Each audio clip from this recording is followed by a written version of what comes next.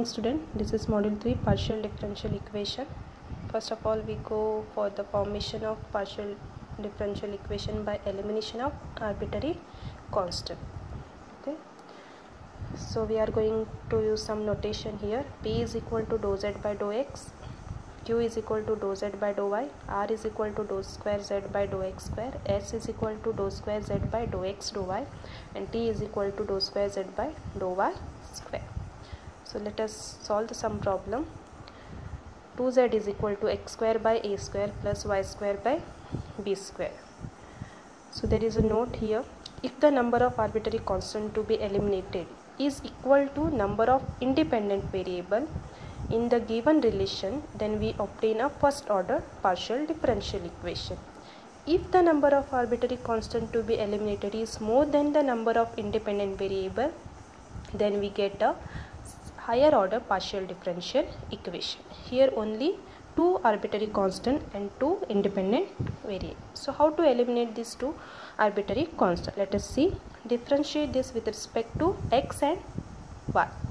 So when you differentiate with respect to x, dou z by dou x is equal to differentiation of x square is 2x upon a square, and this term gets 0.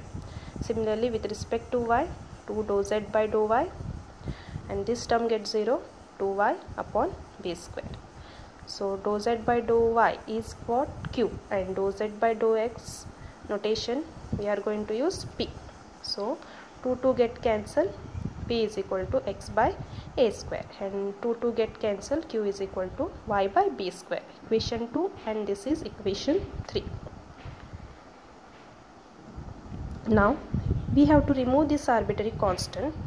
For that, this equation substitute in the first. I'll write the first equation. 2z is equal to x square by a square plus y square by b square, that is equal to, now substitute. What is 1 upon a square? X square is as it is.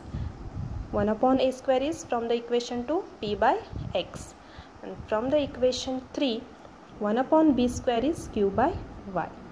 So substitute. 2z is equal to xp plus yq. Here xx get cancelled, yy get cancelled. This is the first order.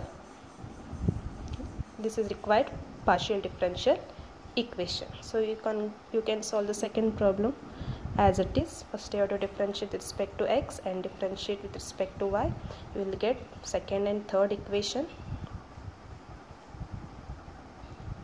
Then these two equations you have to substitute in the first equation. You will get the partial differential equation.